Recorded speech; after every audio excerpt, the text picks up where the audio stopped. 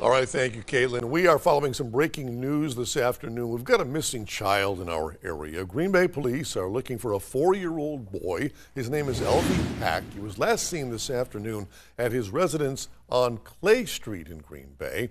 When reported missing, he was wearing a blue camouflage sweatshirt, red shorts, black socks, didn't have any shoes on. His parents have to be frantic.